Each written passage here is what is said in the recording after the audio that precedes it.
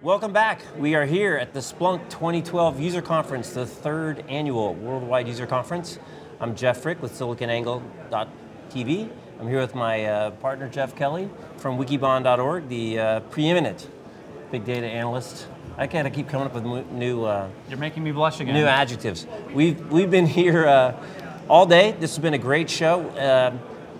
You're in theCUBE, and theCUBE is giving you the full day coverage, wall to wall, of what's going on here at the Splunk show. We've had a number of executives, customers, partners, and we'll continue for wrapping up today. It's our last segment, I believe, Jeff, and then we will be back all day tomorrow. So we invite you to participate. We're glad you're along. The theme for the show is Data Journey, so participate using hashtag Data Journey. And with that, let me kick it over to Jeff Kelly. Great, well, thanks so much. Of course, we saved the best for last. CUBE alum, Ron Bodkin, CEO, founder of Think Big Analytics. Been on a number of times with us. Great to have you back. Jeff, always a pleasure to be here. So tell us a little bit about what's going on here at the show, what you're doing here, and maybe just for our new viewers who haven't seen you on theCUBE, tell us a little bit about what you guys do, a professional services firm in the big data space. Absolutely. So Think Big Analytics, we're a professional services firm that's purpose-built for big data. We started the company about 2.5 years ago with a real exclusive focus on helping the enterprise take advantage of all these new disruptive data capabilities that big data and big analytics, data science can create. And so we're here because we're always excited about new technologies, and in this fast-moving space, it's important to be aware of what's going on, and we're watching Splunk closely. Yeah, I mean, so you're in a position as a service provider to see a lot of the different players in the market from a technology perspective. What's your take on Splunk and kind of maybe the uptick in adoption you might be seeing, or what's your take out there in the field in terms of how Splunk's being used? Absolutely. So we definitely see Splunk as building on a heritage of machine data and search to really tackle some new use cases, integrating with big data technologies like Hadoop and NoSQL. So what we've seen, for example, we have a large credit card customer that is using Splunk to do operations on a big Hadoop cluster to help them get their arm around events that are going on in the cluster to troubleshoot and diagnose things more quickly. So that's an example. We see also people are using Splunk to pull data into Hadoop clusters, to feed data into Hadoop, and we also see Splunk going after the larger opportunity for being a kind of platform for streaming real-time big data. We think that that's still white space, that Hadoop is very established and effective as a workhorse, a batch analysis and data science platform, but that as you get into streaming real-time, that there's a number of approaches, and that Splunk is really putting a lot of energy into being an effective platform there. Yeah, that's interesting because we're seeing a lot more activity in the streaming big data. We saw a notable kind of change direction a little bit. They're focusing on that, and obviously Twitter's open source Storm platform is obviously another option. So that's kind of the white whale of the big data play. This makes sense of this data that's coming in real time, so that you can do it fast enough so you don't lose the customer, or that you can improve the process or catch the bad guy. Yeah, definitely streaming big data is a hot topic, and as you alluded to, in addition to Splunk, you've got technologies like Storm that are out there. What we think is interesting too, though, is a lot of times there's a real blend that you want to do deep analytics. You want to be able to load all the data into, for example, Hadoop and do data mining, analysis, detect patterns and build models that then you push out to do near real-time response. The most traditional, if you can say that, way to do that in a big data space is to have a NoSQL database that holds all those models, and you do differential updates to it as events come in. But what we're seeing is that as customers are starting to do more complicated patterns and flows of data in those real-time environments, they want to have a scalable infrastructure for managing all those data pipelines the way it runs, that they want to have a fabric for the logic as well as a scale-out platform for the data. And that's where we're seeing the interest from more advanced users around these streaming big-time data platforms. So when you have these customers, are they reacting in fear that they've got to get a handle on what's going on, and this is really a new investment in new technology that they want to expand, or is it more, just a better ROI, more of a shift in technology, and really more of a cost savings driver that's driving these kind of purchase decisions? Well, I think that there's, of course, an important other motivation besides fear and cost savings, which is opportunity to create new value, right? So we're working with a media giant that's very excited about personalization and building intimate relationships with their customers. We're working with one of the largest retailers looking to drive very close, improvements in how they put products in locations and working with customers and build intimacy. We're also working with companies, large credit card companies that are doing things like targeting offers effectively to those consumers so they can be more accurate in the way they respond.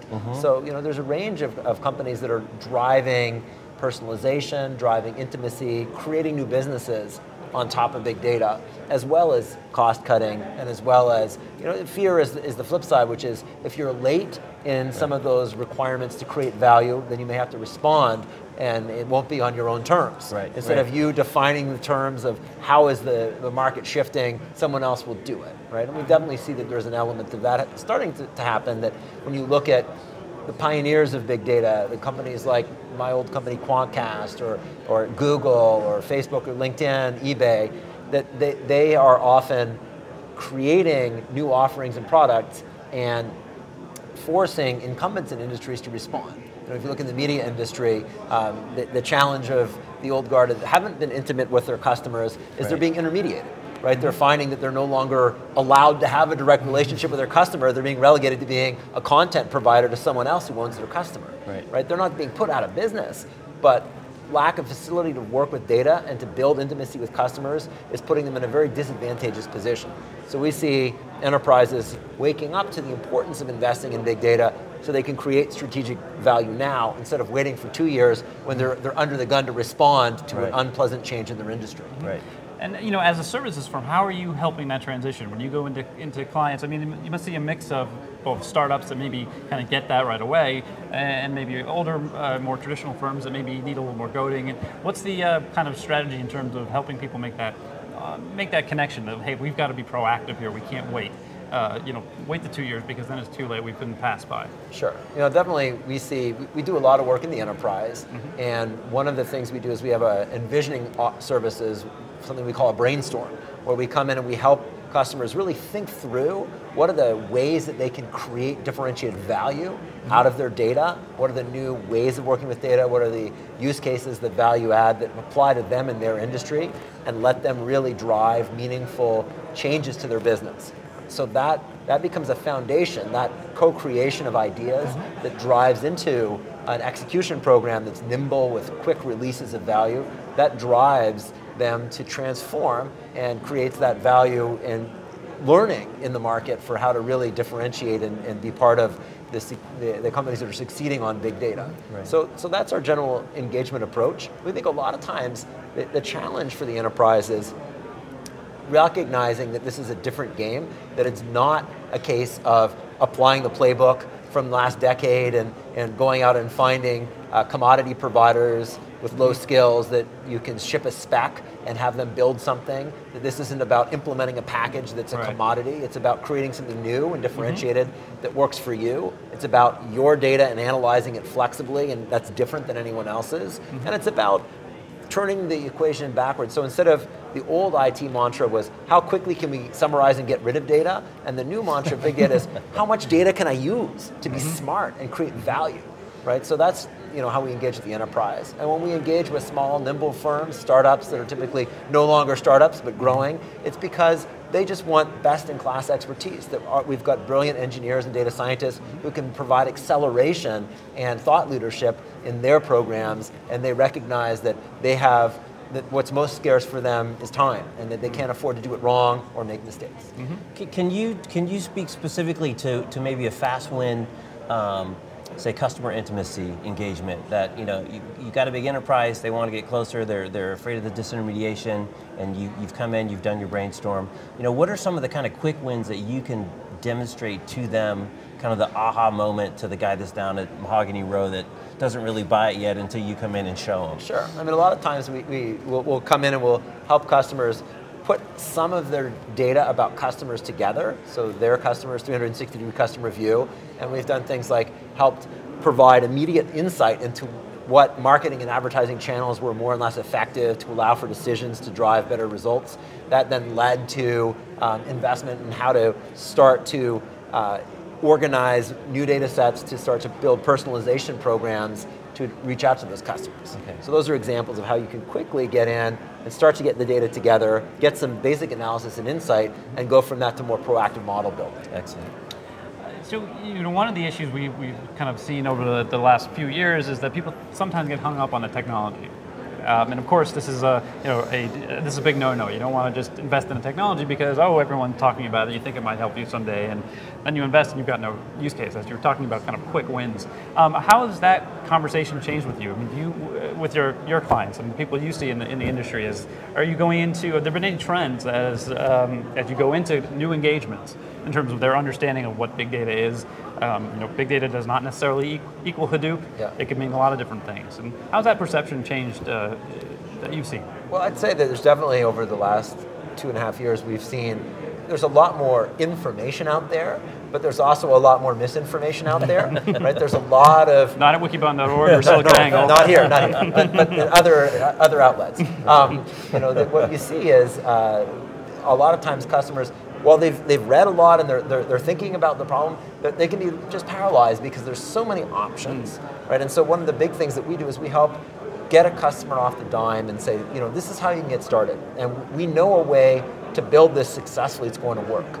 So instead of, we so often see companies that are stuck in an endless cycle of proofs of concept where they're trying out all the different technologies and not creating any value. And we want to guide customers to get started small, pilot something, and then build on that success. So keep rolling out incremental releases and generate value.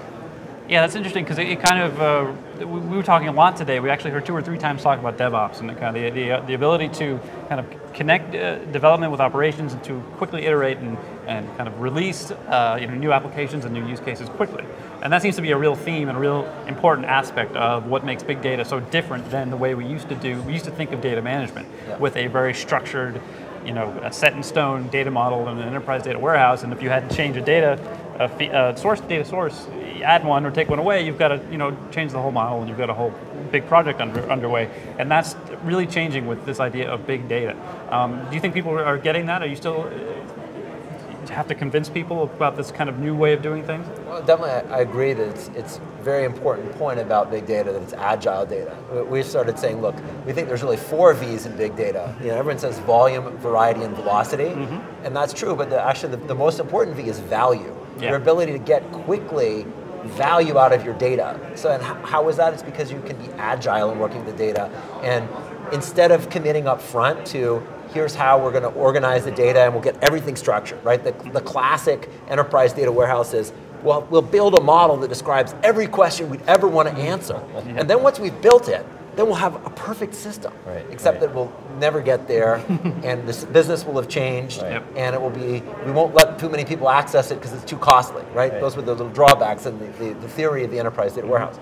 So the big data approach of, let's get in there, let's put the data in a raw form, and let smart people start to make sense of it and answer questions, and we'll invest in what's working. When we've proven there's value in a way of organizing and structuring data, we'll structure, right? So you don't, in a big data system, you don't dump everything in raw bits and have no structure, but you structure things once it's been proven to be valuable. So and that's a big shift. I'm sorry, I didn't mean to interrupt. Have you seen a change in kind of the sponsors, the titles and the role of the sponsors of your engagements, and has it kind of shifted out of kind of the pure business analytics or the data center type of folks into more the business people? And are we going to see chief big data officer here before too long? Well, definitely we see an increased partnership between business and technology. So whether it be a marketing group, whether it be product or engineering in a technology firm, whether it be risk management, right? You'll see the business partnering with the technology team, the IT team. And in fact, we think that's good. I get worried when you create a separate group that's neither the business or the technology side as to whether they have the alignment and sponsorship. But it is important to have those close partnerships, because this is about creating a technical capability. It's really about being scientific and changing the way you operate your business. It's making fundamental automated decisions based on data. that's a big shift from how business has been done. And it takes that partnership that you need the business to really understand the metrics and understand where the value can be created, and you need the technologists to implement it and make it successful, hopefully with best-in-class support. Right. And then ultimately deliver it to the line guys who don't fit either of those models, but are executing a lot of the little decisions in the day-to-day work too. Yeah, I mean, we see that increasingly you want to automate the routine decisions and let people, the line workers, deal with the exceptions that can't easily be automated. So their work actually gets more interesting, but it also, it's a lot more efficient than having to deal with everything, you know, on a manual basis. Right. So we've talked about security use cases a lot today. What are you seeing out there in terms of applying big data to kind of catch the bad guys, so to speak? We talked with a few people today about that very topic, and I think it's getting a lot more play these days with you know, some high-profile data breaches. And what role can big data play in kind of securing your infrastructure, but maybe even other parts of your business? Well, definitely big data provides you a lot of capacity and capability to work with information, to find patterns, to go back and mine historical data when you've seen a pattern and see what your exposure was, to correlate different data streams, and to even starting to bring in unexpected data sets, like can you do text mining from news to find people that might have a motivation now to break the law because they've just been convicted or gone bankrupt, or, you know, there's a variety of these kind of use cases where you might use interesting other data sets that you weren't traditionally thinking about to intersect and start to get some insight into your problem. What external data sets, what partners' data can you source and take advantage of in order to be effective in security? So we've worked with a number of large enterprises that have interesting data sets in this space that are looking at how do they build more effective security. You know, including, for example, predictive models to be able to find malicious botnets before they're unleashed on the world, right?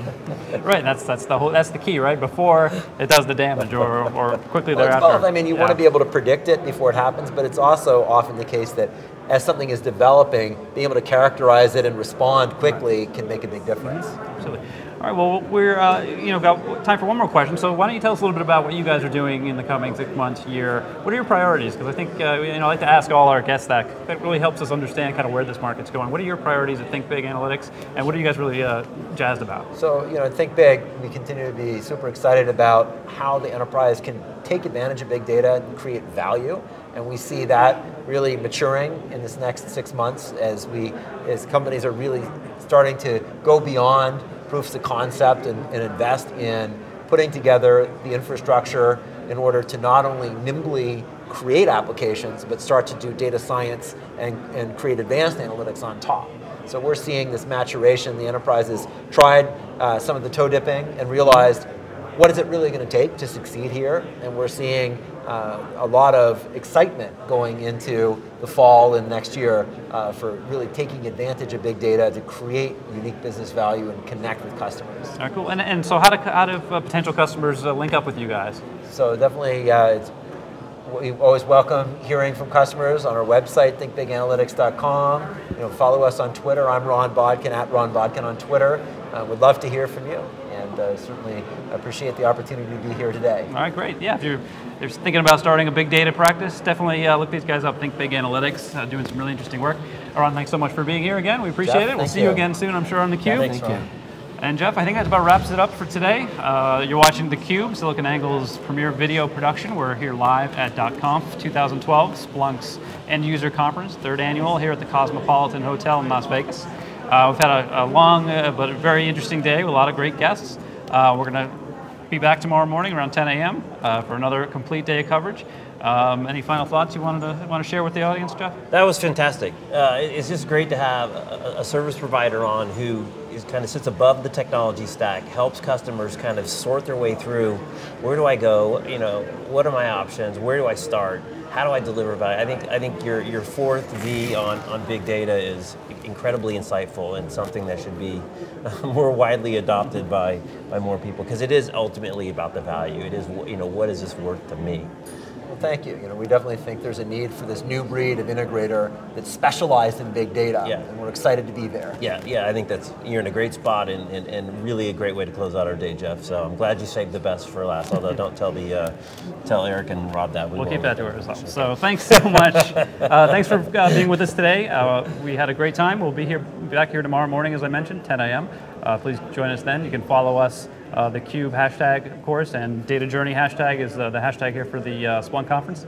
But we'll see you here tomorrow morning at 10 a.m. Pacific at SiliconANGLE.tv's theCUBE.